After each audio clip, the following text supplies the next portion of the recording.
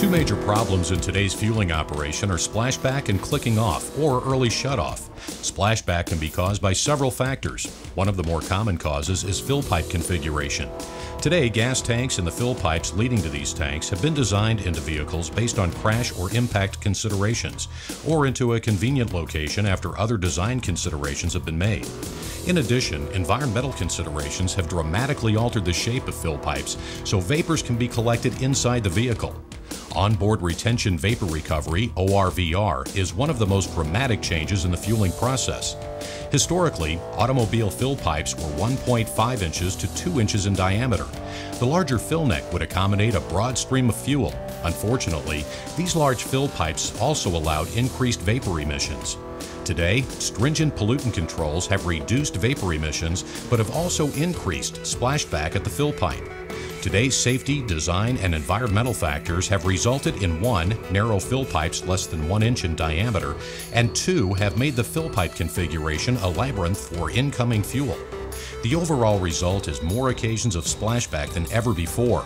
More splashback means more customer complaints and more vapor emissions.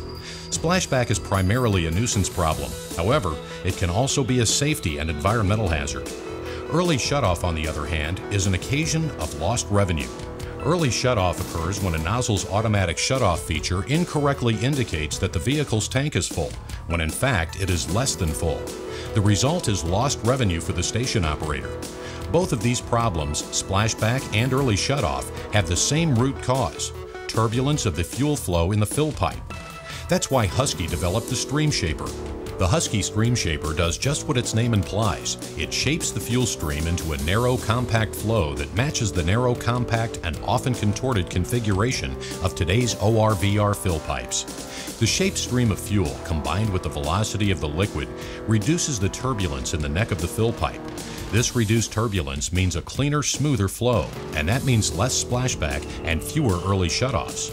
Here's a view of a typical nozzle without the StreamShaper. Once released from the nozzle, fuel has a shotgun pattern. A fuel flow with this unmanaged pattern at 10 gallons per minute stands a good chance of quickly causing splashback or shutting off the nozzle prematurely.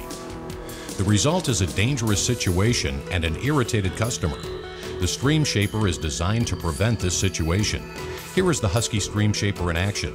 The fuel flow is compact and direct. It is controlled. The fluted design is like taking your finger off the end of a garden hose. The flow is literally shaped to fit and flow easily through the ORVR fill pipe, no matter what its configuration. The secret of the Husky StreamShaper is a simple but effective device we've incorporated into the tip of the nozzle. This patented device utilizes one of the principles for laminar flow, a principle found in both pneumatic and hydraulic flow conditions. It shapes the fuel's escape from the nozzle.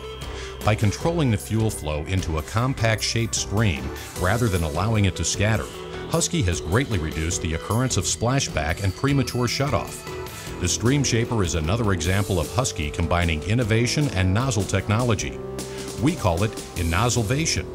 How will your customers know when you've gone to a Husky StreamShaper nozzle? When you go from this to this.